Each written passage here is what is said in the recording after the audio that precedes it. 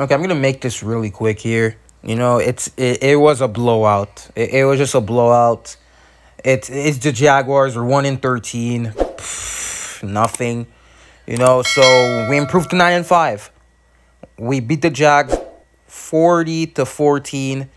As expected, I was what?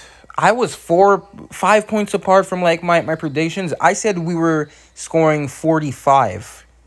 And I said the Jags were gonna get 10 points. They got 14, we got 40. So, you know, I wasn't very far off. I was 4 points off for the Jaguars, 5 points off for the Ravens. But yeah, Lamar Jackson, he has another third straight game with 3 touchdowns. So that is good for him. Hollywood actually balled out, best game since week 1. Honestly, no complaints. The only bad play call was like on the first drive, his interception. We're like, again, it's again a play where it was forced to be.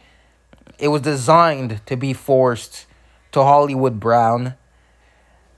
And, you know, it's pretty much all I have to say about this game, you know. Like, I'm going to talk about Yannick Ngakoue, bro. His revenge game.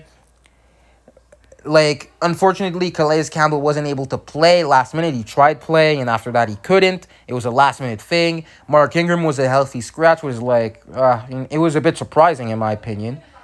But, you know, it's like, it looks like his time at Baltimore is coming to an end here. You know, it's sad. I loved Mark Ingram.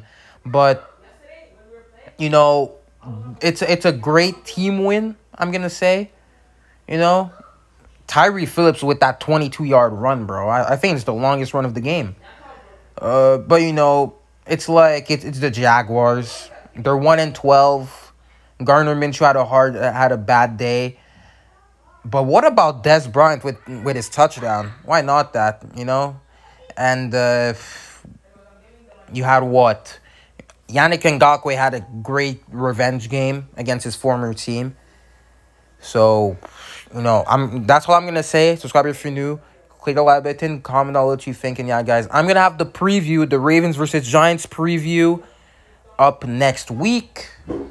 No, this week, actually. But, like, you know, I'm going to be away, you know, for a few days Christmas. But, like, I'm still going to watch the games.